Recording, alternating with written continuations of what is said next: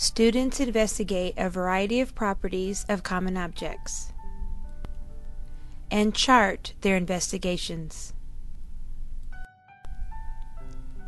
Students investigate and describe position and motion of objects. Students learn how to use measuring devices such as a thermometer, an eyedropper, and scales. Students explore sources of energy, including light, heat, and electricity. Students identify and describe the characteristics of organisms. They can compare differences and similarities of animals.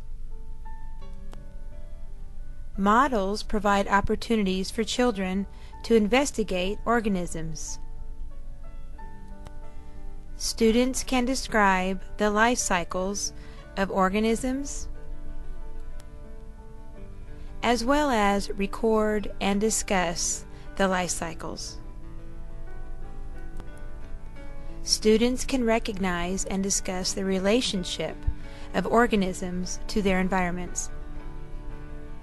Students use various tools to identify properties of materials found in their environment. Students observe and report changes in the weather and seasons throughout the year. Students discuss what to wear during differing weather and seasons. Students learn about the importance of taking care of our environment. Students practice taking care of our earth, our school, and home environments.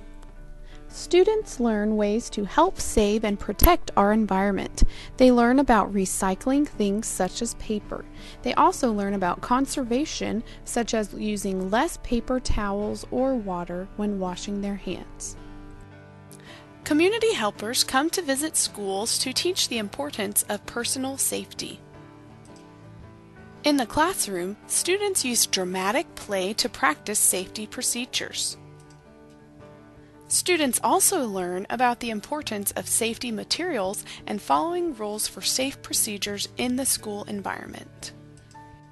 Students learn habits for good personal health and hygiene, such as using tissues to cover their sneeze or cough and washing their hands with soap and water before eating a meal and after using the restroom.